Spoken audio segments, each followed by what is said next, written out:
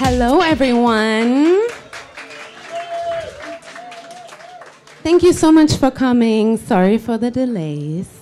I really appreciate y'all being here for this evening, for this event of the Give Me Life Festival, a celebration of One Allure. Yes.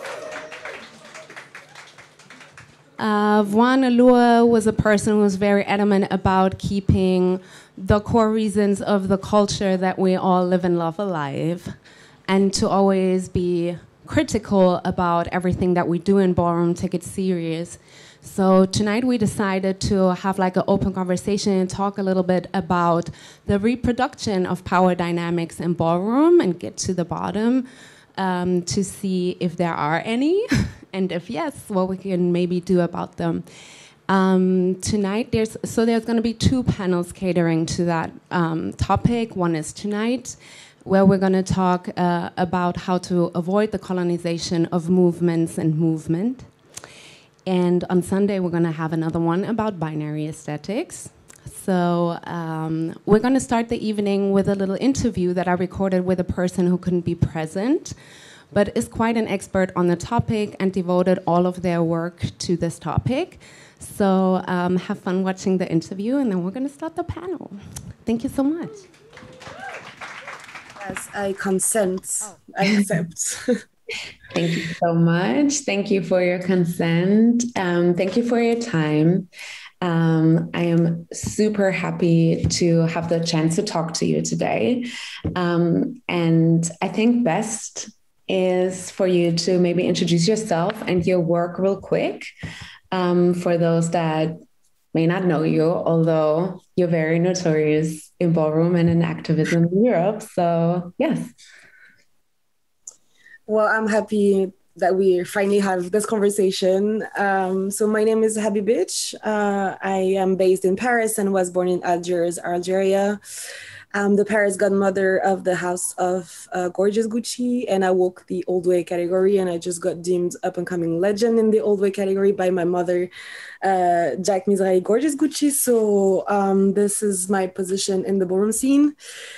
And I've been in this community for 10 years-ish, a little less than 10 years. And I've been an activist for more than 12 years now. And my activism is queer, feminist, decolonial, and all of these things together. So I have tried this last few years to reconcile my activism and my artistic practice, which is dance, which is the movement and the ballroom scene.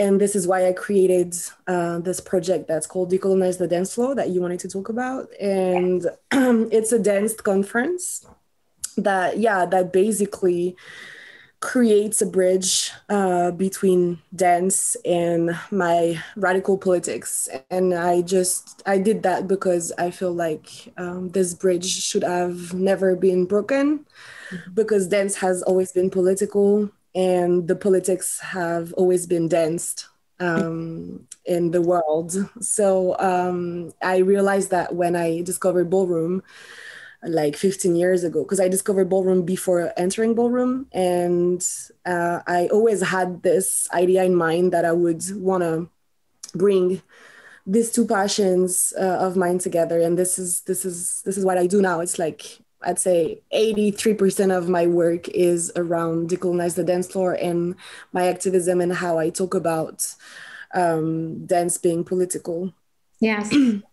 Which I love, which I find super interesting, which I think is super important and inspiring, especially that part talking about like recreating a bridge of like a gap that has been broken in some spaces.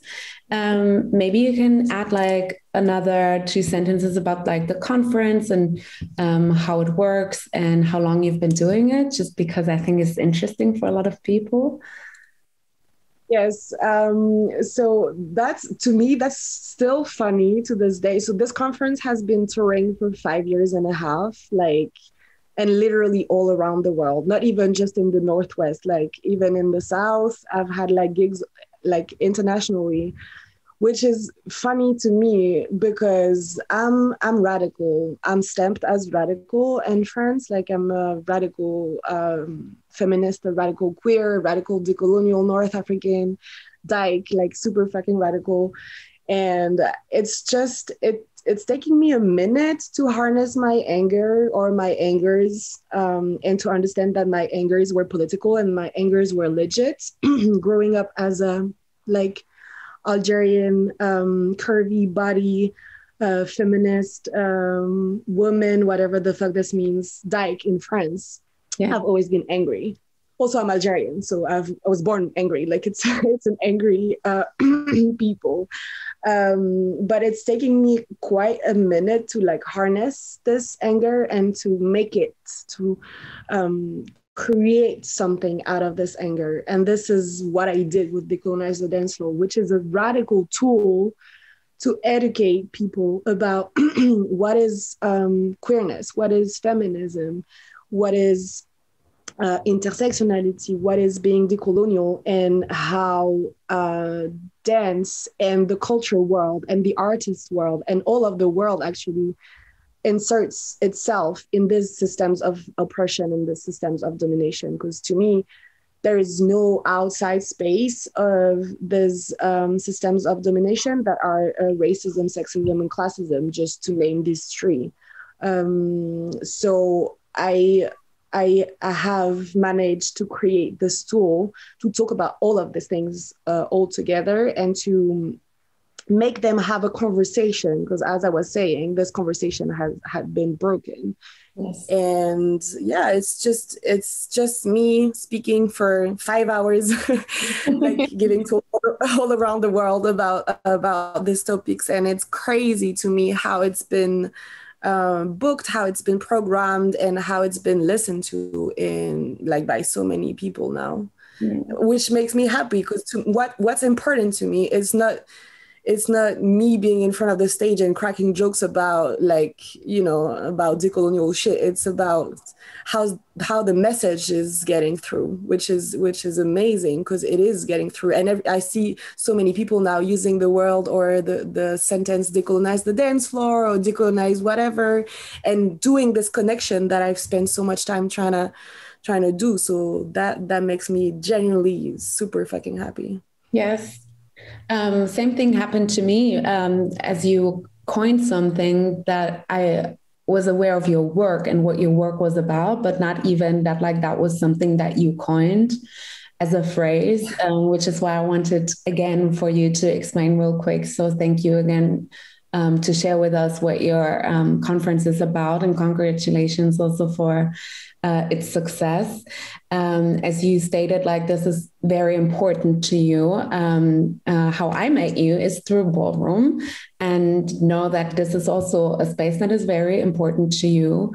So what I would like to know from your view, is when it comes to European ballroom culture, if you would rather describe the space as one that successfully decolonizes and deconstructs power dynamics, or would you rather say that the space is endangered to be colonized too, if not already so? I'm gonna give a multi-leveled answer because it's a multi-leveled question. Yeah.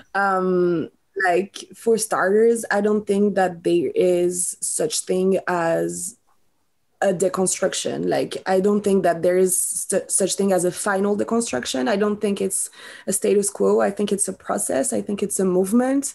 I think it's an ongoing work. We always have to deconstruct ourselves, to deconstruct the spaces that we are in, and to say that we can be deconstructed is a myth. It's an illusion.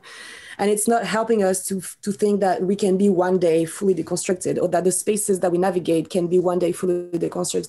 That does not exist, because we live in the Northwest. Yeah. So in the Northwest, there is no space that exists outside of the systems of oppression that are around us, that society is based upon. There is no space that exists. So of course, ballroom is a part of the society. So ballroom is crossed by these systems of oppression. So it is colonized. It has sexism, classism, fat phobia, transphobia,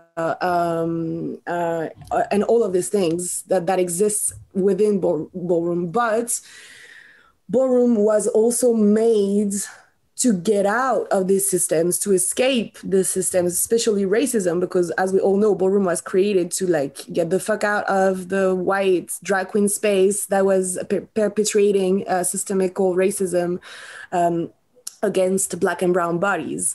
So ballroom is an escape in itself and was political in itself from the get-go and has stayed political for a long time, the time that it was underground, that it was in the margins still.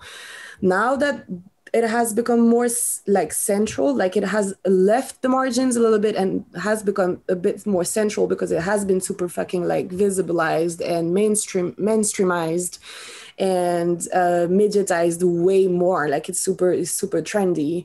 So now we see these systems of domination operating a bit more within the ballroom scene. So it's just things that we have to be careful about. It's just things that we have to protect. Like we have to protect ballroom as a space that was made by and for LGBTQ plus people of color. We have to protect ballroom as a space that is specifically made for Black people because it is a Black culture. And little reminder, by the way, that there would be no culture without Black culture, that Black culture is like framing pop culture, is framing culture, like period. And we all use and benefit from Black culture, all of us. And as a non-Black person, North African but non-Black person, that lives, breathes, works within ballroom, I am also aware of this position, and I think it's important that we all are and that we all position ourselves in that context. But yeah, so that's like a lot of things that we have to consider and that we have to think about when it comes to deconstructing ballroom and to what ballroom perpetuates and how we can address it and protect it. Yes, 100%. I agree. The next question I wanted to ask if you think that judge panels in European ballroom are colonized as well, and if yes, what does that do to the culture in your opinion? But I think the answer that you just gave sums it all up because it's a little bit of both. Like it's internalized things that of course exist, but like an ongoing process that has to happen to protect certain like values, goods, and dynamics, self-healing and self-empowering dynamics that were initially ingrained in this culture. So I would instead ask a different question because I think you already answered it. And I think I would just like to know what your opinion is on the future of ballroom in Europe as it is right now, just talking about like the European scene and what the dangers are in that sense if we don't bring back that awareness of what culture is and how to be respectful with it. Just wanted to ask, I think, like your take on that. I think that as leaders, as people that have been in the ballroom scene for like a long time, let's say 10 years, we have a huge responsibility as far as the future of ballroom is concerned, because we have to protect it, as I was saying, and we have to gatekeep it. I don't think that gatekeeping is a good thing when it comes from the white cis straight bodies, but I think gatekeeping is fundamental when it comes to us and to our cultures, because if we don't protect our cultures, nobody else is going to do it for us. So we have to gatekeep it, we have to protect it, and we have to spread the knowledge, because knowledge is power. It's very cheesy, it's very basic, but it is the truth. And we can't blame the young white cis kids to be excited about ballroom, the gay kids. I'm not even talking about straight people because I can't be bothered with straight people. I don't even think that straight people exist, by the way. I think heterosexuality is an illusion. I think everybody should get out of heterosexuality. I think it's a political system that has not existed. I'm not even talking about the straight people within ballroom. Yo, I don't know what you do inside the ballroom scene. Like, why are you in the ballroom scene? But anyways, that's another question for another day. I love it. Yeah, but I'm talking about like the white cis or even like the white gay queer kids. Like, I understand why they are drawn to ballroom because it's fucking fabulous. It's fucking flamboyant. It's so fucking powerful. It's resistance, resilience, and beauty and power all together. So I like, why wouldn't you be interested in getting to a space like that? And we can't blame them for this. The world is fucking rough. So I understand that. But now that we can understand that and have this level of empathy because we're grown-ups, we also have to acknowledge that we have a responsibility in giving them access to the knowledge, giving them access to the history, to where it comes from, how it was created, who is it for, like who it was it made for, and who should it stay for. Yeah. And then like reaching them and creating bridges, as you understood. It's like my number one passion in life is creating bridges. So create this bridge so they can meet us on the other side, and then we can create a smarter community, a better functioning community, because we're not gonna erase them. Now it's a bit too late to take ballroom back from the mainstream, and that's what I say in my conference all the time. It's a bit too late, but what's not too late is making it so the right people are booked for the jobs, so the right people have the career that they want to have, because it's also okay to just be willing to have a career and to be fucking successful, because, you know, that we deserve that. Coming from the margins, we deserve that.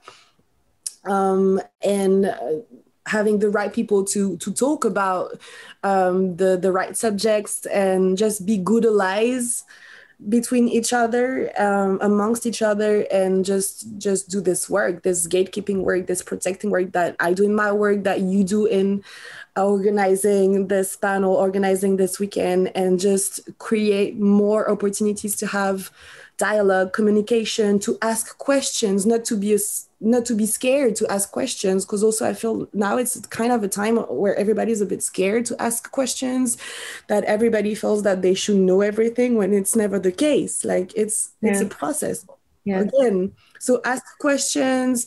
Don't be scared to say, I don't know, I wish I knew more, and ask the right people, and have the humility and the benevolence and the love to just ask around and accept the process of deconstructing, so we can construct a community that's doing better. Yeah. And I think that's the future of ballroom. I think it is a very important moment that we're going through right now in ballroom in Europe, and I think we have to seize it. Sorry for the interruption. I just wanted to real quick pick up on the part where we were talking about what is now crucial for the European scene to make sure that the spaces that we use, especially in the terms of ballroom community, don't fall victim to a complete colonization and stay a room of deconstruction and active resistance.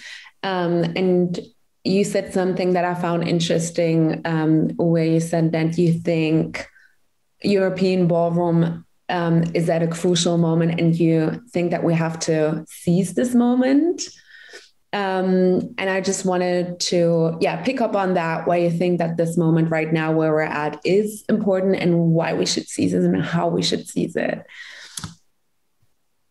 Yeah, I think it's a crucial moment because I think in general, Europe is going through a very polarized moment. Like politically, Europe is very polarized. So we have us that are taking way more space. When I say us, I mean like LGBT queer people of color, non-binary people, because I identify with non-binary, like even if I'm perceived as a cis woman, which is also very important in my feminism. But non-binary queer people, brown people of color, etc. We're taking more space. We're being more visible. We're being more vocal, and it's important that we acknowledge that. But it's also important that we acknowledge that this creates a polarization of our political enemies that see us being more vocal and that take more space. So they also want to try to protect what they think that their countries should look like, that their identities should look like, like this, like national identities, whatever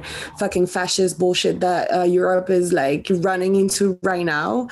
And it is like, to me, it is a very crucial moment politically in general. And it has consequences in all of the layers of society. And as I was saying, ballroom is another part of society. So it is becoming more trendy, which means it is becoming more colonized. It is becoming more mainstream, more commercial, but not with the right people at the center of this commercialization. So this is our job. This is our job right now, to keep being vocal as we have been this last like 10 to 15 years, to keep spreading knowledge, to keep spreading the history, to keep having conversations, not to give it up. Because if we give up on ballroom, then we're going to lose it.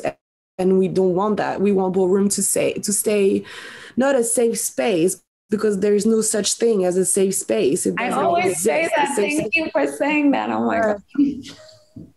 It doesn't exist. That we can create safer spaces, but there will always be fuckeries, and that's we're humans. So yeah, but it has to stay a safer space for Black and brown bodies, for non-normative bodies, for gay bodies, for queer bodies, especially for trans bodies. Like this world is so fucking difficult for trans people. Like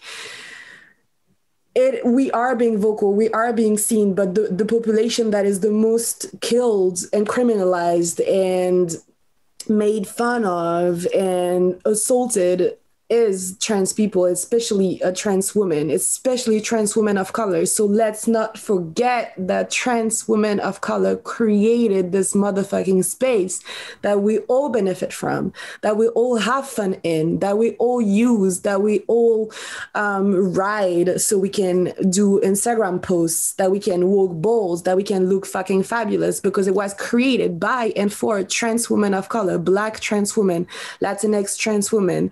So they can have a space for themselves, by themselves, to feel celebrated, to feel valorized, to feel seen, just because in the rest of the world they don't.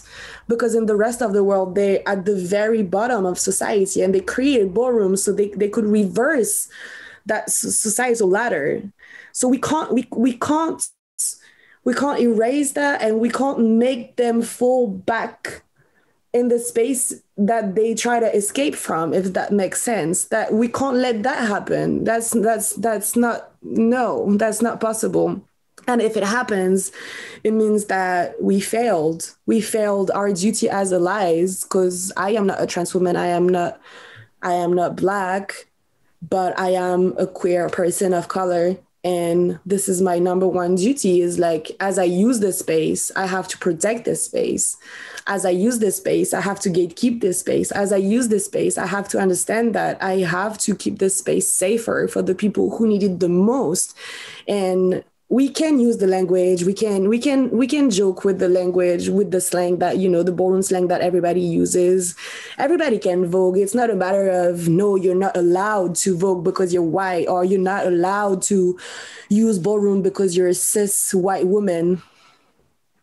Of course, it's not about legal rights. There's nobody that's gonna forbid you from doing this, but just please do it with with knowing your space, with knowing your spot, with knowing your history, with knowing your knowledge, with not putting yourself at the center. Everybody's always like, oh, but how can I be a good ally?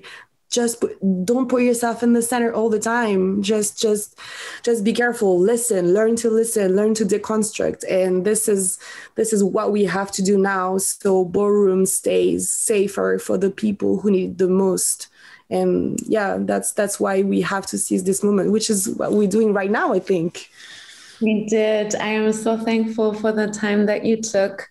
Honestly, I could talk with you for another 3 hours easy. I would have no issue doing that. I'm very grateful for this exchange. I really appreciate your work, your presence in and outside this community. And I am pretty sure we will do something like this again in some shape or form.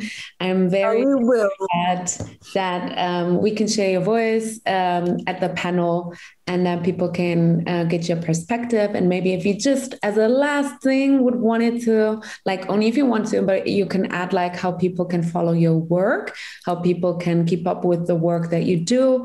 Maybe you want to say that for yourself. I think the best way to follow my work is actively follow my work, as in not just watch it, but taking part of the work. And taking part of the work is listening, deconstructing yourself, deconstructing your friends, your family, your house members. And yeah, again, spreading the knowledge. I think it's the best way to follow my work. Just not be just a follower, but like be in the action. I'm a very action person. So yeah, be in the action, and the more, the better.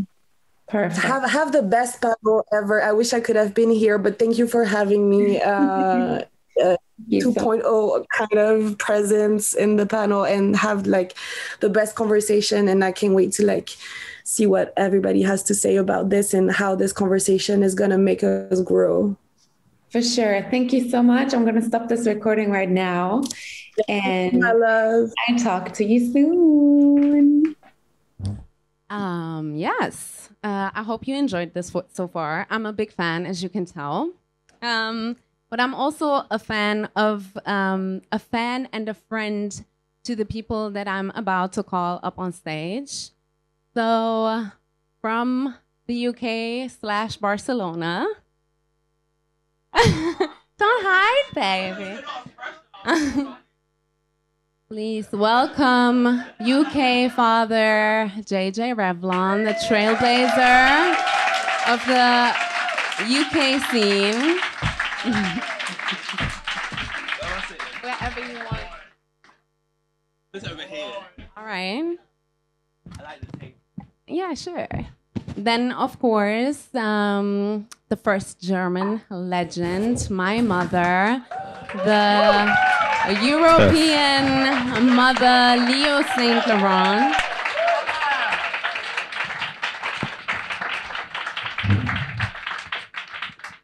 And then a great honor to have you here, my friend, a mentor to so many people here in the European scene, icon, and founding father, Stan Elle.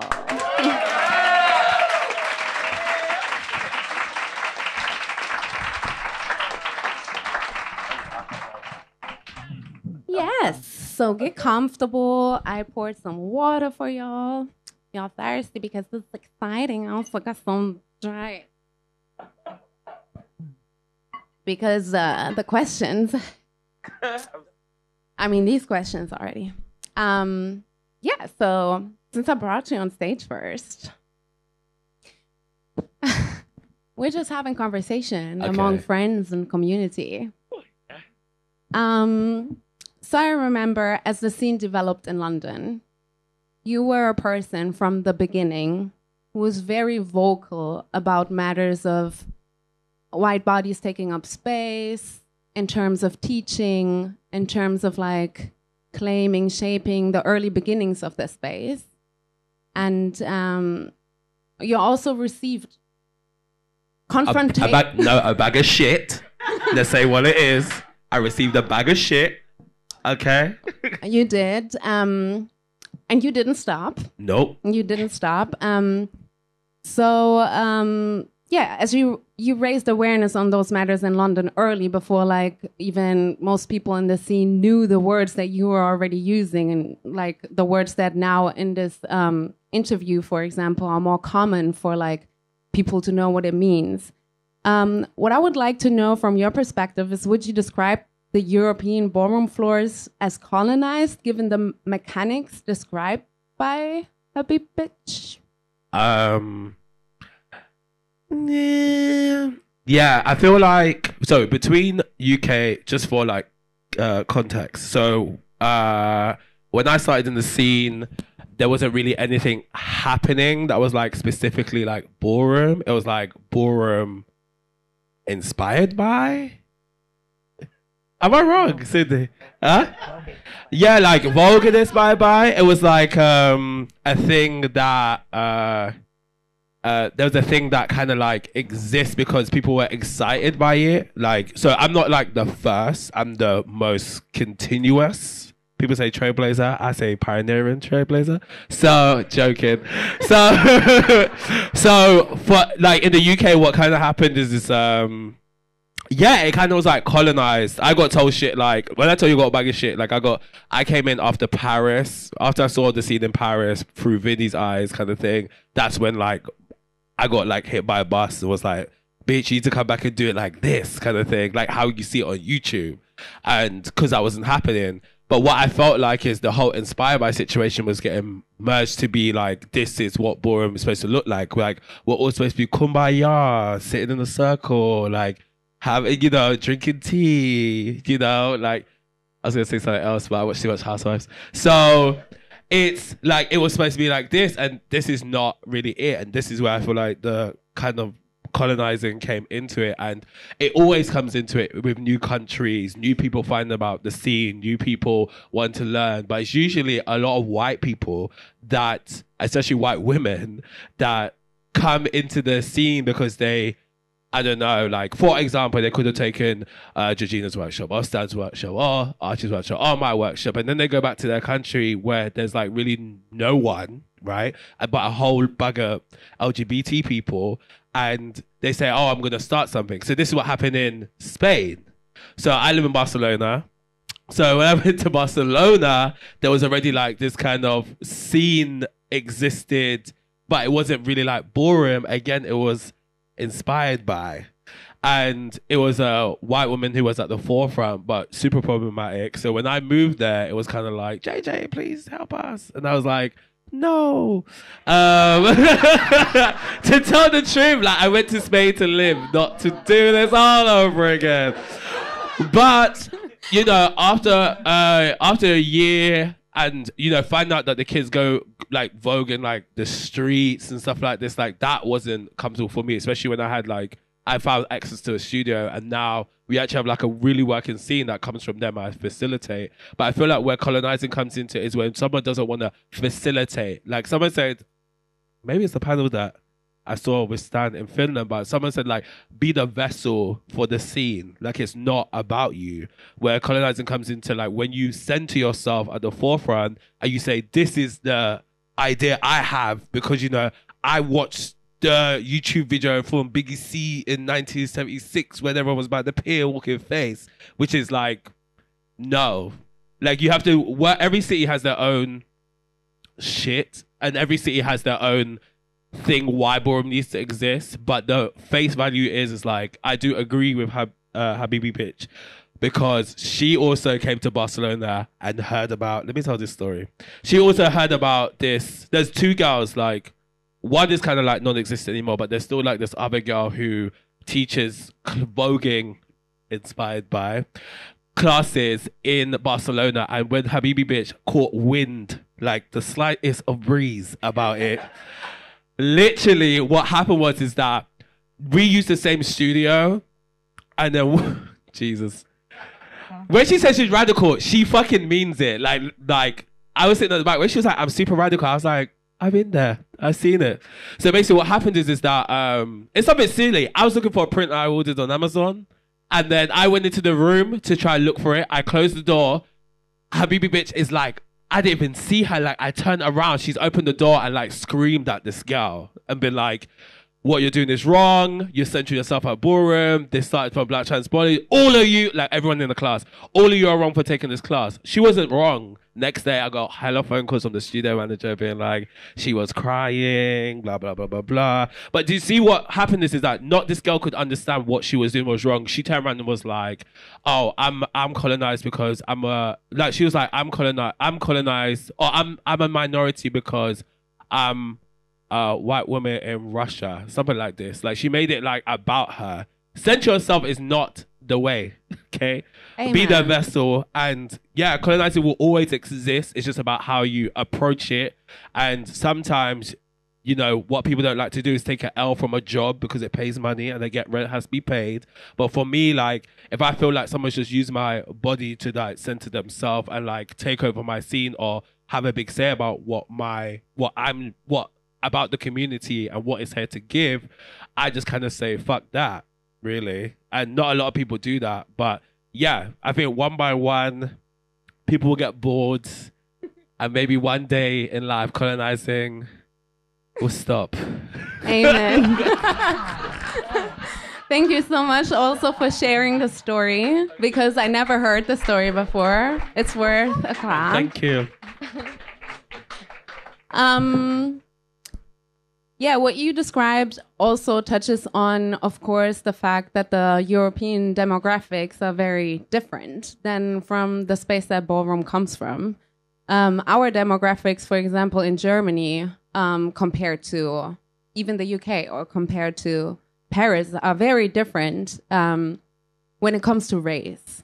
So, Georgina, as you were also a person that had to start from scratch, how do you see the situation in Germany now?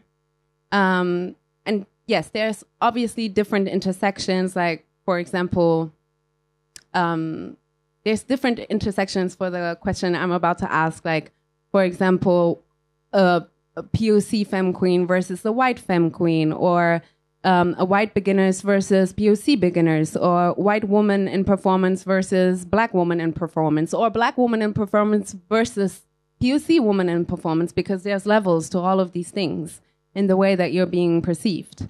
White organizers versus black organizers, like all of these things. What I want to know is your opinion on who do you think receives the most recognition in Germany, in your country, because you have like a very broad overview of the situation, like years and years, more years than anyone else here. And do you think race is a factor of success in Ballroom? Yeah, no, thank you for the question. Layers to it. So I feel like in Germany, a lot of the scene is very young. So I would say at this moment after COVID, yeah, most of the people in the scene are between 17 and 23 to 5 is already kind of old.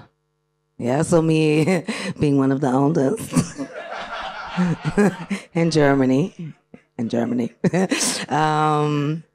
Yeah, I feel like I can see that there's a lot of excitement about what happens on the floor. Obviously, that's Ballroom also, but I feel like there's a lot of people falling through the margins that do a lot of work behind the scene. Usually it's black bodies in Germany that do the work, but they fall like flat behind the scenes because they might not be as self-centered as other white counterparts, so to say, right? So I think the way that people present themselves, especially people that do the work behind the scene, we're not as self-centered, you know? So sometimes I also think maybe I just got to be more self-centered. But then I'm getting like, no, that's not the solution. I don't want to become that self-centered person. You know, I would prefer that people can realize when a person is really just self-centered and they just scream, me, me, me. Like Archie always says this, it's the opera, me, me, me, me, me, me. Yeah, so I feel like a lot of people are on this me opera, and a lot of young kids fall for this image, and they're like, yeah, this person is so great, they did so much, but did they really do that much? Like, was the ball that they throw that fab? Was the panel that fab? Was the organization that fab? Or was it just big? Right? Like, no, for real, like, was the stage cute or was it just big? You know? Like, yeah, is it a really fierce commercial event or is it just a commercial event that is big, you know? Like, so I feel like the quality of the events, at least as I feel for my work, that I feel like our house, and especially also you for building the house and the scene with me, right? Because she's been in there for 8 years, yes, in the scene. Yeah, so this work is not only done by me, I think that's also important to say. Zoe is one of the people for Germany, so 3 Black women, like really doing a lot of work. And still I don't feel like we get the roses. Like people look at other people like, you know, but that's okay, because I'm still going to be here. Still gonna pump that runway. Might come back for women's performance. Watch out. Yeah. Yeah, thank you so much for that insight and these clear words. Yeah, but like also to talk a little bit more about like how it looks on the floor, because we were talking now about how it looks on the floor. I would like to address the next question to you. Since you're a person who knows the European scene very well, while you yourself were brought up in the original scene, and you are still in the original scene. So I feel like you have like an overview. And also besides Germany, like you've just been to a lot of countries and you know the different situations, the obstacles that people in different countries had to go through and are still going through to build. And I would like to know what you observed when it comes to confidence or the lack thereof that you see. Like, what I mean is, do you see a difference in how Black and brown bodies carry themselves in places where they are the minority, which is here in Europe, versus to how they carry themselves when the majority of them are not white, how it is in the US? Like, do you think the factor race makes it different for Black and brown bodies here in Europe on how confident they step onto the floor?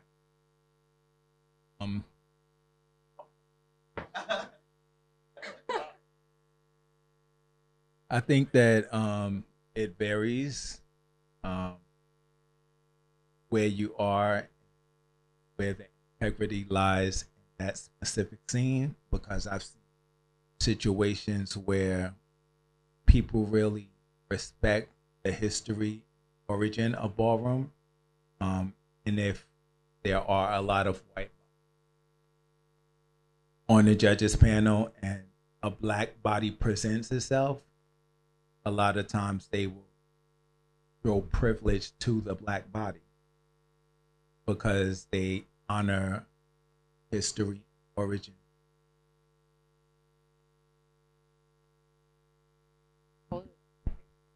Yeah. Can you hear me now? Okay. Yeah, because they honor the history. And then there are other places who they don't so much honor the history. So when you see Black bodies on the floor, maybe the confidence may not be as high because they don't feel comfortable, you know. They don't feel welcome because I think when a lot of, especially people of color, come into ballroom, they know immediately that this is supposed to be a place for them originally.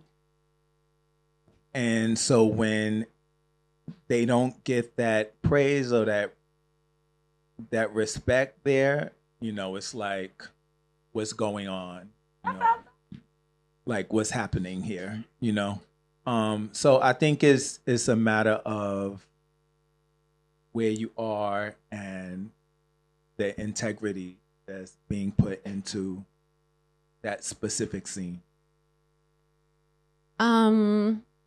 Following, I would like to know if we talk about Black and brown bodies like ourselves and what we uphold. Do y'all think, this question goes to everyone, but I would like to hear your question first. And this is like a general question for ballroom, but like not just Europe. Do you feel that there is or has been any internalized racism as well from Black and brown bodies? that also needs to be addressed in terms of like, who do we uphold? Who do we praise? Who do we support? Like, do we support light-skinned people over dark-skinned people? Do we support people with pretty privilege over other people? Do we like internalize things? Do you think, white gaze aside, like there's something that we also need to work on? Like, I mean, as I'm phrasing the question, you can say what I think, but but I want to know what you think. Yeah, I think that we all have privilege. Like, we all do, of course. Keeping it real, people of color, we have the least amount of privilege. Always. It's just like that. But we all have privilege, and we all need to constantly be checking ourselves on a regular basis. You know, me as a man, I have privilege. You know, I'm a gay black man, but I have privilege, you know, and I constantly have to check myself on a regular basis. If you don't have the ability to look within yourself and to check yourself, then you are the problem. Amen to that. That just brings me back to the girl that you was talking about when you were talking about colonization. She was like, "Yeah, but I'm a white woman, but I also don't have it easy in life and stuff." So it just brings me back something that I want to share, just because it just pops up into my mind. And as you can see, I'm a fangirl of certain people in activism. And there's a person called Janaya Khan, and they once held a beautiful speech about privilege and to rethink of like, because in these discourses that we are having, all of us are looking for why we are also marginalized and what is also why we also have it hard. And it's like, it becomes like almost like a battle in certain spaces where it's like, but I have it hard because this and this happened. And but look at this trauma that I bring to the table. What you gonna say to that? Like all of that stuff, like it happens, and it's a dynamic that nothing can grow from that dynamic, like nothing. And I just wanted to share with you, maybe I'll post it tomorrow, the link to that speech, because they said something very important in terms of like privilege is what you did not have to go through. So for everyone, like to think of privilege of something that you don't have to go through. Like, are you a neurotypical person? Are you able-bodied? Like, what do you not have to go through? And then to focus on that instead of like, this is difficult for me because of my identity, such and such and such. Which doesn't mean to like patronize everyone's traumas and emotions, which are valid, but also to not lose the ability that Stan was just talking about, because then you become the problem. But yeah, I want to hear your opinions on that too, in terms like do you think there's like internalized things that we need to tackle? JJ, you ready to say something? Not really, but I will. Okay. I definitely think there's a lot of internalized shit. I always feel like we can do our own people harder than others. I think that we feel like we can just get away with it. You know, I have a thing like, you know, everyone watches, if you put your hands up, you watch Housewives. Wait, put your hands up if you watch the Housewives franchise. If you watch Atlanta, put your hands up. Big thing for me. Why y'all lying? Big thing for me, I can't watch black women argue. Honest to God, I watch New York, Sydney, Melbourne. I used to be on the Basketball Wives. Oh. Let me put that on Hey You. But for me, I feel like we will always do our own like worse than we would do others. Like that is a thing. And yes, like Sun's correct. Like there's so many privileges, and you're right in terms of like if you're able-bodied and X, Y, Z, because people do only focus on like the hardship, and that internally is also awful, because I feel like as always, I also she, her, everyone, but all the black girls in the room, right? We all grow up in a certain way. You can't do this. You shouldn't do that. Like, you know, you never, well, it's not a rule for everyone, but like, leave your house beige of skin, cream of skin all the time. Like, but you know, you can't eat this. You ain't going out with a friend today. You know, go do your homework. Like, you know, there's all these things that like align us together, but we always will find what makes us different, and that is easier. On a panel situation, because I will talk about it, I definitely think there is a very much, and I saw this a lot in the US, in my opinion, where if you wasn't black, people were living for you 10 times harder than like their own. Like, it's like, I walk in Vogue Femme, I'm Karen, bitch, I'm flicking, I'm jumping off the table. What the fuck a bitch gonna do? Like, fucking fall from the ceiling and break a hole through the ground? Like, what the, like, I don't get it. It's true, but then when you're not like of color, like the girls are carrying, like, you know, my 10s were 5, no shade. Remember? Shout out Amani, my shit here. But I saw like my 10s to be like the hardest thing. Like, the party was so hard on us compared to like 2 other girls who really didn't do much. You know, a roly-poly and a dip. Like, you know, like, it's the truth. Y'all can watch the clip. I'm gonna tell the truth. Clip. If we're gonna have this private discussion, ciao. Okay? So it's the truth. Like, I do definitely see that a lot, you know. I've seen like face categories where a girl not of color still had like paint from the previous 2 categories on her face, but the girl of color lost.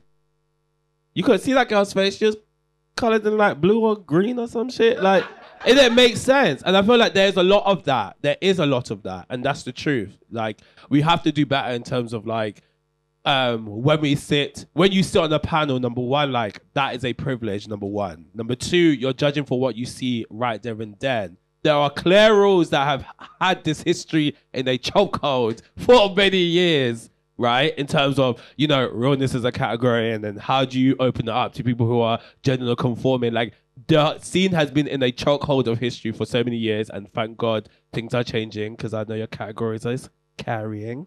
But this history has lasted so many years, and I just feel like people feel like they can just not do any, like, they don't have to do that. And, you know, yeah, again, when you're a person of color, you come up to the stage, like, I'm judging just for this. I'm not judging you harder. Like, we already have hardship as it is as people of color. Why the fuck in a scene where we're supposed to be like, this is supposed to be joyful, okay, and fun, someone told me once upon a time. Like, we have this like super hardship, and then also we're also hard against each other, you know, even when a category is clear. I said this in a conversation, I think, when we were talking in Finland. It's like, you know, on one Kiki function in the US called for, I don't know why all my examples are US. I can do UK. But in the US, there was a category in the Kiki function that said it was call out. So you have to put someone's name on your t-shirt, and then that person took huge offense to it. I saw this shit on TikTok. They took huge offense to it, and they went on to like slewing, like, slewing is like cussing this person out on social media, being like, you're Vogue as shit, you're this, you're that, you're this, you're that, you're this. And then it's just like, bitch, read the fucking category. Like, everyone gets like too up in their asshole about like things that are just supposed to be fun. And again, people of color, we are harder on each other, because I feel like if a girl who's not of color did the same thing, called out the same person, it would not have the same vim at all. So jump in. Yeah, I think that has a lot, and I always speak about this all the time. It is so important that when y'all are having balls and organizing and picking the judges, it is such an important part of your event. Like, sometimes I can't understand that. Like, I can look out into the ballroom scene and see who fair judges are, who logical, cognizant judges are. And we have a lot of them. But for some reason, the same girlfriend.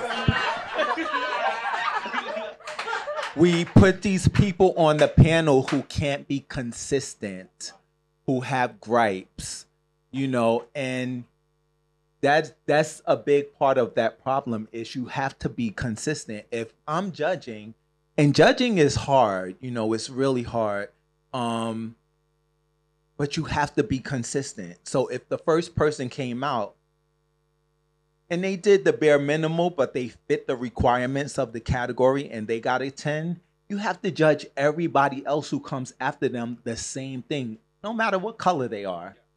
A lot of times, though, and I'm going to be really honest, okay?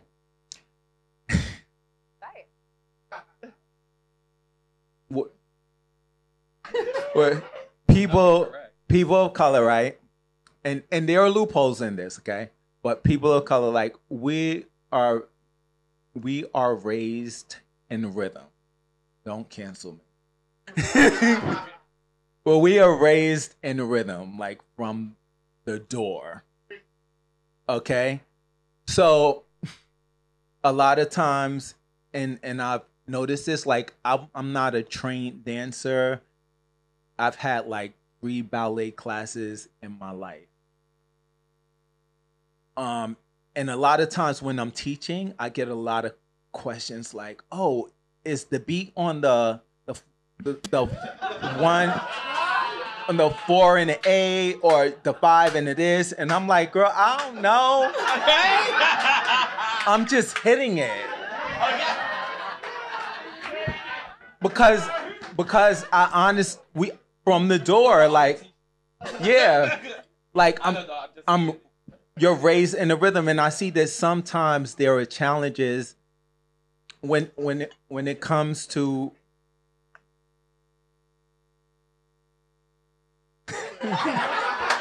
when it comes to non-black people, right? And that's okay, right? Because it's really weird also because, like, I was raised in rhythm, but when it comes to choreography, that is rocket science for me.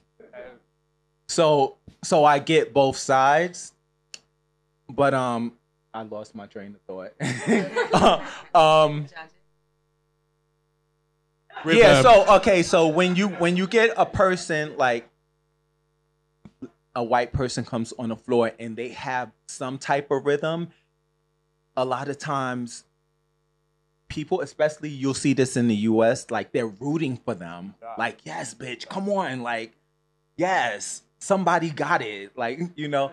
But you have to be consistent, because if you're giving them that same energy when there is a person of color that comes on the floor, because there are people of color who don't have it together, and you be like, girl, where were you at? You know.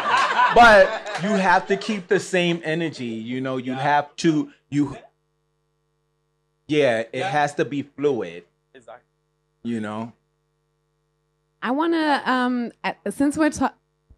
I wanted to add something on the question about how we also have to check ourselves, because I also feel like we have like internalized hate against ourselves, obviously, but also how does that translate when we look at people that look like us, right? So I feel like that's something we really underestimate, and I feel this even on European channels. For America, it makes a bit more sense to me, because they're like, oh my God, excuse my maybe ignorant sounding English, but there's this white girl from Europe and she's turning it, right? So that's like a thing that people can get excited for, because it's something that might not happen naturally in the US, you know, because Sabrina from living on Fifth Avenue might not jump into a ball and turn it.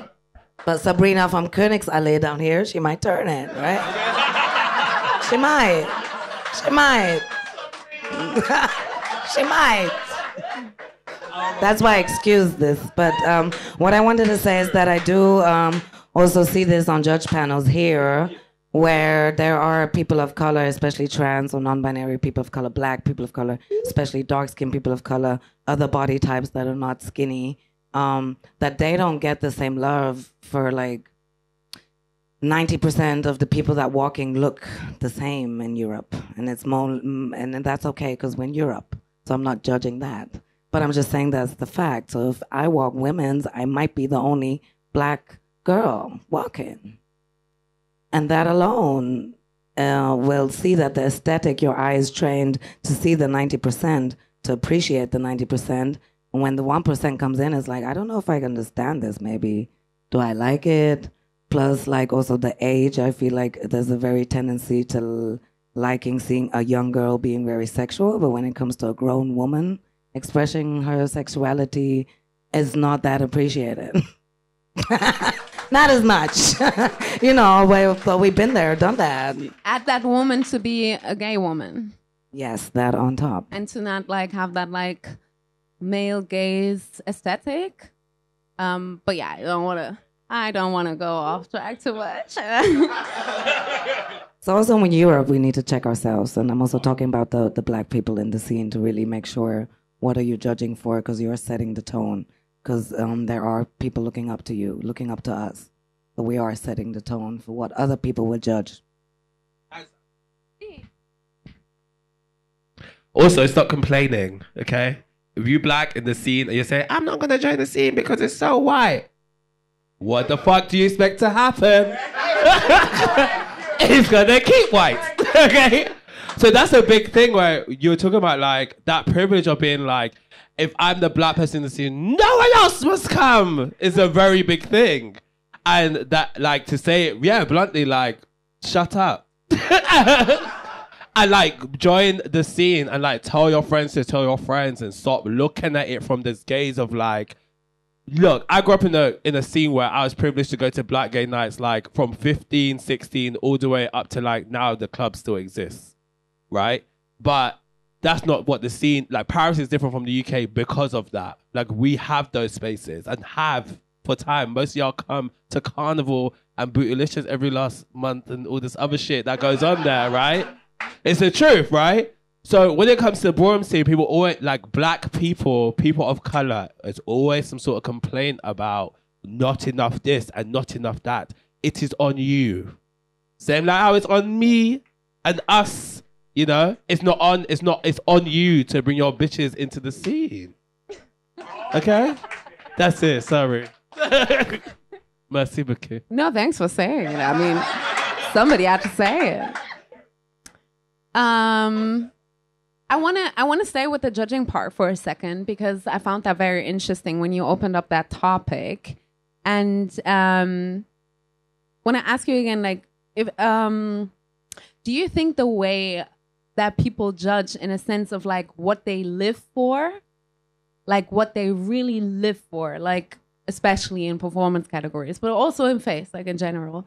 Like, do you think it has changed throughout like the last decade, or do you think it has? And if yes, in what direction? Like, in a sense of like, what was the original aesthetic, or what did we like, or what do we used to like? Because like, yeah, that.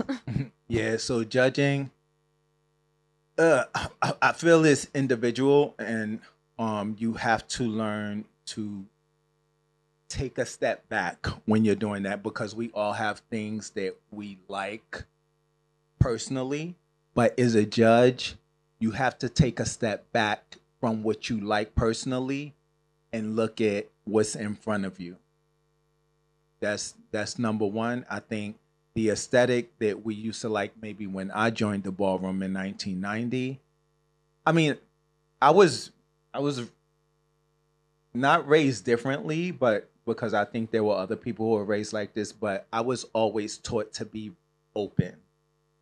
And so I think maybe in the 90s, like for a category like face, you know, it was a typical European features. I think that has changed, but it's individual, because some people, like I was on a panel recently, and people just have these ideas in their head. Oh, this is what you must do, or this is how you must present something. And it's like, no, you really have to take a step back and look at what's in front of you and judge it accordingly. You can't go on your personal things. You have to judge on in the moment. And not all judges are able to do that. People want to judge, you know. I don't mind judging. I like it because it's the best seat in the house, and I love watching talent. But with the egos that they have on the floor today, a lot of times I don't get crazy hype about it, because it's supposed to be fun. It's supposed to be something you can enjoy, but people really get their feelings about a lot of things. But yeah, you should be able to step back and look at what's in front of you, understand the foundation of these categories, and judge it accordingly. And I just think a lot of people don't. They have all these misconceptions in their head. Thank you so much for that. Had to be said. And it's different if it's coming from you for the European scene. 100%. Georgina, what do you think future generations of ballroom can do better than us in terms of decolonizing dance floors? And what is your advice in that regard if you look at successes and mistakes of first generation leaders in Europe? Yeah. Wow, there have been so many mistakes. No? It's true, though, because we learned from scratch. So, yeah, we did a lot of mistakes. And there's a lot of things that we learned from mistakes and from people being like, hey. And we're like, no, that's not what I wanted to do. But if this is what the impression is, what you perceive, then I need to change what I do, because that's not my intention. Like for my house at the beginning, the House of Melody back then, like they were like, oh, the cis woman house. So that was never my intention. I never wanted a... But then I looked at our house. I'm like, okay, we have one butch queen. Yeah. Yeah. Okay. Right? So I feel like sometimes you have to be able to reflect and also understand why certain things, are perceived, even if that's not your intention. I feel like people get very hurt because they're like, that was not my intention. Yeah, but still the mistake happened. Still things are going wrong. People don't feel welcome. People don't feel seen. So we need to really change things. So I feel like being open of being able to accept that you will also make mistakes, that you also are probably being very ignorant towards somebody. Maybe it's somebody in the scene that is not that hot. It's not one of the hot girls. Yeah, it's not one of the cute girls. So you don't see that person. But that person is around for every function. That person is around in every backstage asking everybody if they need help. That person is offering workshops for free. That person is the first person to be like, I want to do this. But who do you see? The person with the six-pack that you want to go home with. All right. So let's just put some priorities also in which is fine. Which is fine, boo-boo. That's fine too. I'm just saying there should be a balance because there's people putting in the work and they're not being seen. And when these people leave the scene, who's gonna do the work? Not the six-pack. I doubt it. Ironically. But also, is it a mistake that you have the cisgendered house? Because again, if those are the people who are there who are doing the work. No, it's not a mistake, but it was not my mission. It's not like I stepped into ballroom and said, I want to be a cisgender house. Yeah. So I feel like I wanted to have a ballroom house. I wanted to have a house that other people, like queer people, trans people can join, and like I can offer them a space because I was there. I was the first one. So I'm like, okay, this is what I can do to nourish something. But if it doesn't read to my vision, then I'm going to change that, for me at least. Because I didn't want this to be a cisgender woman house. So I'm like, then I need to definitely change, and I need to look at who I add to my house, who do I approach. You know, people are like, oh, this other situation, mistakes again, and realizing who we are, who we put in our houses, who we put on our panels, who we teach for workshops, who we actually acknowledge on Instagram, who we hype on Instagram, especially nowadays. Like that needs to really be on check because it's important and it counts. So if you want to make it count, you need to look at yourself. And for me, it was looking at my house and being like, what do we have and what not? So if there's a luscious body looking at my house, will they feel welcome? Most probably not. You know, so other people might think, oh, it's just a skinny house. No, but that's how the fact of it. And so I'm just saying that's how I operate. Also for how I would like to continue building the scene is looking at things that people might say is a negative and then reevaluate and be like, is that really what I want? No, then I have to change the way I do things because I'm not doing this on purpose and I'm not doing it because, But I don't even feel offended. I'm fine. And I am a cis woman. So.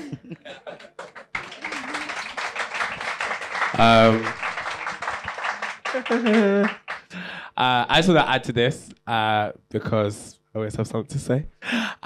So also, I think to add to what like you're saying, like I understand where where your point of view comes from, where you're like re-looking at your house, people see issue or see something that could be an issue or whatever the case may be, and you start to change it.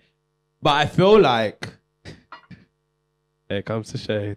I feel like honing in on someone like someone who's like a leader of your scene is kind of, it's like, I feel like that's a dumb position to have when there's more problems that have happened in the scene. Because I feel like in different scenes, there's obviously a lot of issues, but we also like to, I think the new generation needs to have a mouth and stop looking at, like, first you want to look at, I'm going to use this as an example. This is mainly to Germany. So first you want to look at Georgina and go, why did you not say something when this and this happened? But you also have a mouth. So I think the new generation need to learn how to use their mouth. Big time. And also to follow up on what you say, because it's all good, like, what I love about, like, Stan being here is that, and you said it, it's like, when it comes from you, it's different, you know? You're someone who's been in the scene from the 90s, so the I don't know, when you open your mouth and you say something, it's like gospel. But anytime it's someone else or someone in the scene who's a 007 who has an opinion, it always gets shut down. But what you lot need to learn is in your new generation is that you need to listen to each other. And if there's a problem, someone brings you a problem, take that shit as Georgina would and reflect and look at yourself. Don't just be like, no, because of this and no, because of that. You really do have to look at yourself, you know. When I put 4 people on the panel at my first ball and Maria had to be the DJ, I learned from that I would never work with the person I did ever again and that it had to be an odd number. But somehow, when there's stuff that happens, right, can you imagine? And the final part was like Kendall and someone else. And I was like, the crowd decide. Anyway, you know, you learn from these things, but like when stuff happens within your, trust me, down. So, but the thing is, I looked at someone who I thought knew what they were talking about, but they obviously didn't. No names mentioned. So, when it comes to like your, like, especially like younger generation, when it comes to like issues within your scene, you definitely need to, if you see some shit, you should call it out. You have a voice as much as anybody else. You shouldn't just point your finger to like one of us or anyone else to say something for you because you have a mouth. And don't feel like because you're a 00 or you're not on the house or you ain't been in it for like 10 years. Some of you do need to be quiet, but some of you who really, it's true, but some of you really do have stuff to say and you should really talk about it. You should really have that conversation and hold people accountable for certain situations. Mainly I'm talking to the Germans because I know a lot of shit. This is like my second home. So I know a lot of shit that's happened and I feel like you definitely point your finger too hard over here where you should really, you know when you point your finger, 3 fingers point back at you? I always say that. I love that, you know? And it's true, like you do. And you wait for someone like Stan to come to give you this gospel that the girls have been trying to say to you for time because all you keep doing is looking at someone's house as like just this. You can question everything under the sun about these people, but you really do have to like look at yourself. And I know half of the problematic shit that's happened here and no one has said anything. You just look at others to do that job for you. It's not on anybody else to do it for you. You have to do it for yourself. How the hell do you expect to build a legacy for yourself or even write any sort of crayon in the corner of a book of history where you can't even open your mouth? Thank you so much. Like, really, really, thank you. Yeah, I just had to get it out. Thank you. No problem. Thank you. It means a lot to me. I'm really touched, but I'm not going to cry just now. I'm going to reserve that for Sunday. Okay, mood. We still got a few days. But touching on that, I also just want to encourage and remind that, like, everyone, and I think that's the misconception, doesn't just count for ballroom, counts every space that you touch, every club that you go to, every festival that you go to, every city you live in, every country you live in. Everyone is responsible for a space to be great. Like, all of us here are responsible for how this evening goes. I can think of a million things to do or not to do to create something, but all of us are equally responsible. And it will be the same for me when I'm not on stage and I'm like entering a space. All of us always have a responsibility. And it's a very basic and human thing that got lost in long times of like a new capitalist world or whatever. But like the principle of solidarity, of us we are responsible for each other.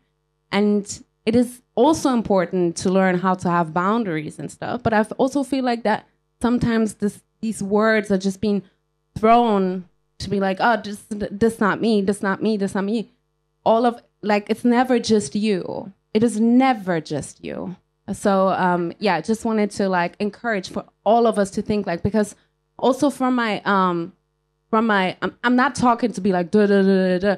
I'm talking from I've been a self-loathing asshole for a long time. Like I've been like, oh my God, nobody understands. Like I know that feeling, and I've lived there 100%, and it's a very lonely place. Like it's a very lonely place, and I just want to like encourage, because I felt it when I snapped out of it, to remember that like all of us, there's power in that, to remember that we're like all responsible. Because if I'm responsible for something, I remember that I also have power to create something. So I just wanted to get that out. Unfortunately, our time is running out. This was very beautiful. Before we stop, first also wanted to let you know that after this, there's going to be a beautiful show called Omelette du Fromage by beautiful artist Nicole M. Picot. I'm not sure when exactly she's going to come on, but it's going to be after. So if you linger around and want to talk a little bit more, to be mindful also of the show, you know, that there's like respect the artists on stage. But before we say goodbye for tonight, I wanted to ask you again, all of you real quick, what are your biggest fears and your biggest hopes as well for European ballroom scene in terms of like chances that we have and how we could do great or how we might not if we're not careful? I'll go first, since everyone turned their head to me.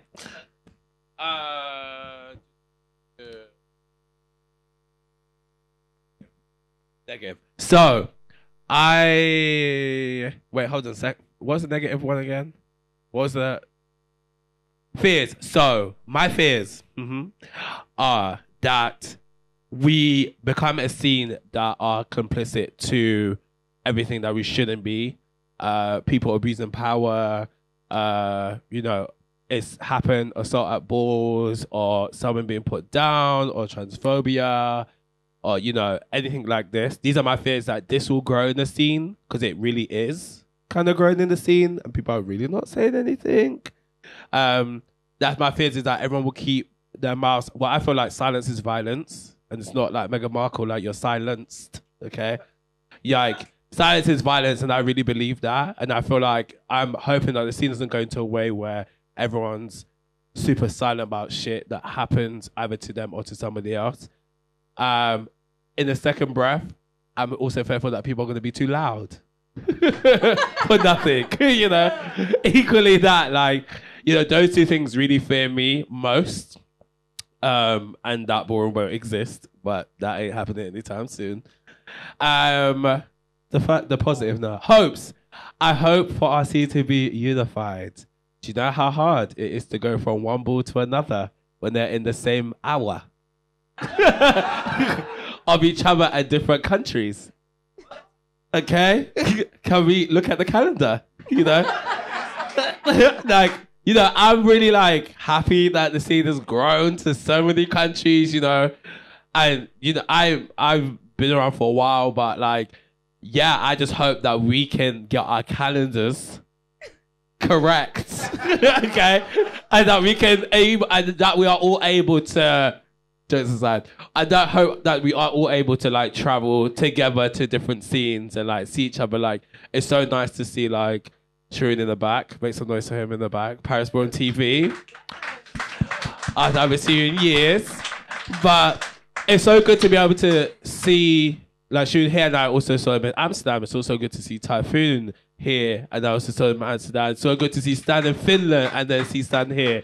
Sid in the US, well, London, US, and then see them here. Like, I hope that we can keep doing this thing of, like, traveling and, like, you know, being booked and blessed and all those things, and making more conversations like this, like with Habibitch, and yeah, even being more radical. Habibitch, sorry. I always say that. I always say more BBs on the end.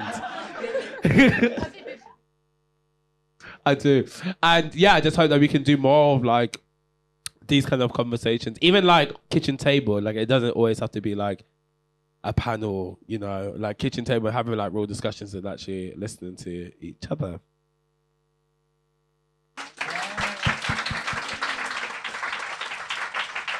Oh my God. I think like my biggest fear when it comes to the art of ballroom and what is presented on the floor is that it gets super watered down, that the actual detail, the craftsmanship, the time, the effort, the detail in this culture gets lost. Because, yeah, I see a lot of people like going for the flamboyant big movements, but like the details is what I love about ballroom. And like the minute of understanding what shade can be. It doesn't have to be like super dramatic. It can be like precise, communicate very clear. So I hope that we still understand what we're doing on this floor in the future, that doesn't get lost. I hope that we can learn, to communicate better, what you said. I feel like hope to communicate better in person. Because I feel like, we say be loud, but for me that doesn't mean like Instagram post. Because for me that's also like death of communication.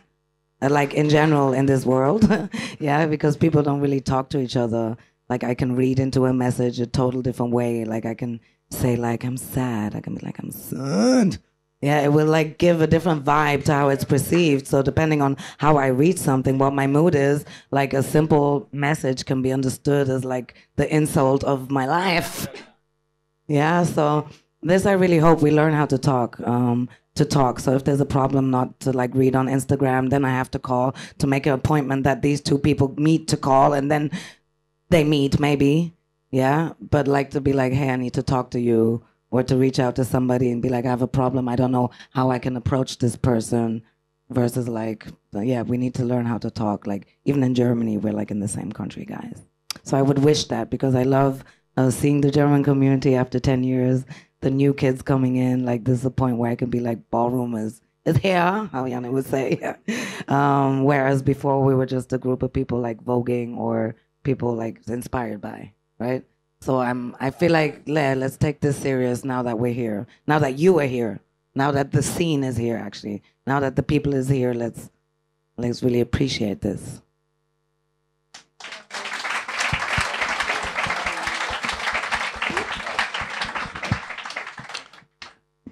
I hope that ballroom can be an example for the rest of the world, because that's, when I look at ballroom, that's what it is to me.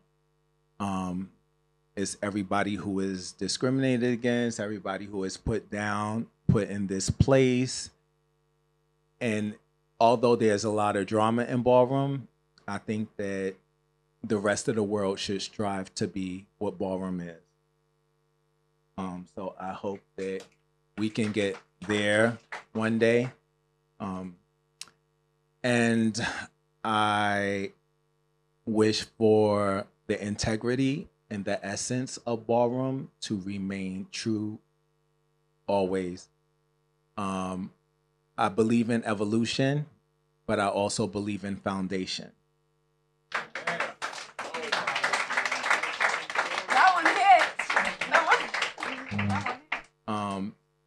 And this was created specifically for a purpose.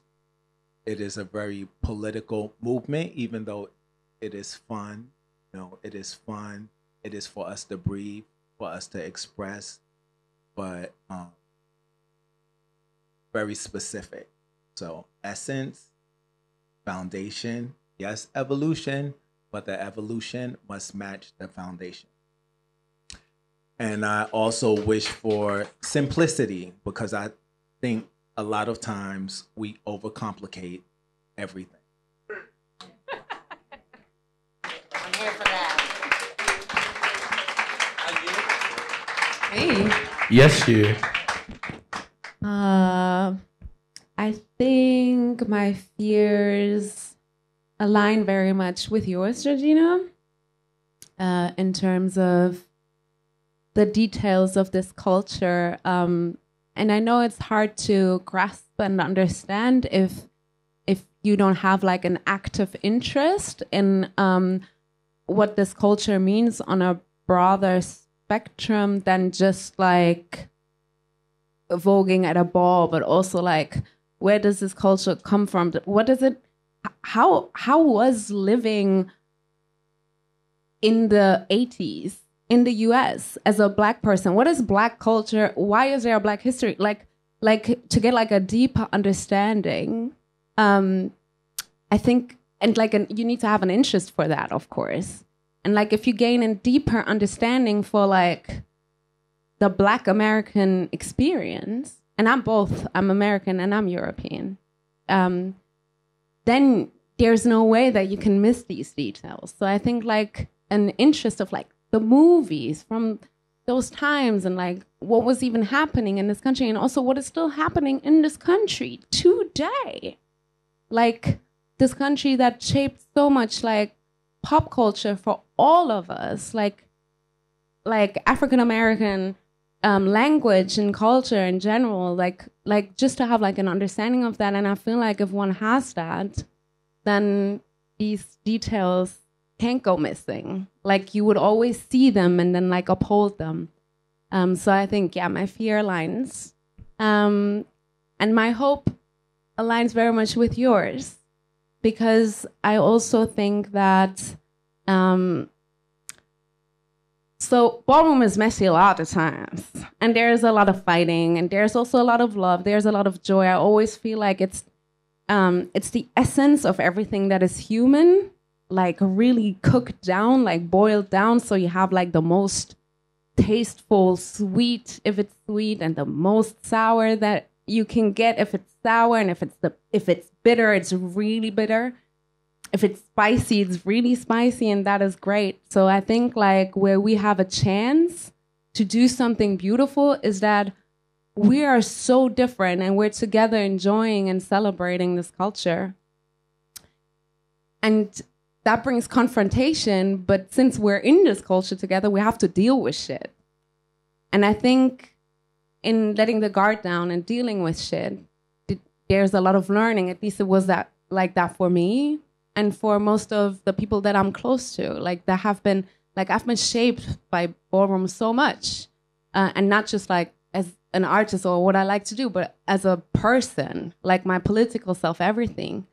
And I feel like if we could do that on a broader scale in society, to just be like, okay, I really don't like what is happening right now, but can we talk about this? We need to talk about this. We need to find some sense of common ground.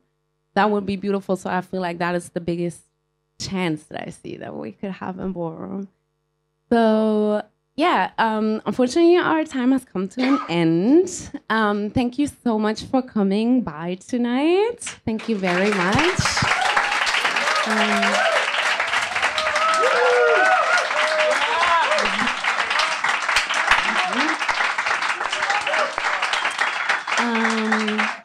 Yeah, thank you so much to you, the audience. You were a very beautiful audience, very attentive, which I very appreciate. I want to give thanks again to Paris Ballroom TV, to Sharon. We haven't seen each other for such a long time, and he has built over the years such a big archive of European ballroom history, which is just beautiful. So thank you for being here and capturing this. Thank you so much.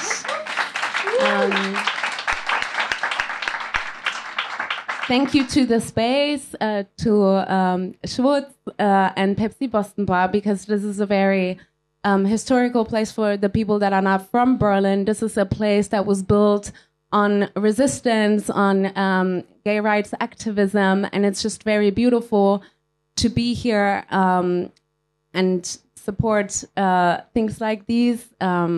It's very hard sometimes to get spaces and like find support and find places where you can like create space. And we were always welcome here, and so thank you again for that, for having us tonight. And I want to hear a loud applause again to JJ. Thank you so much. For Georgina.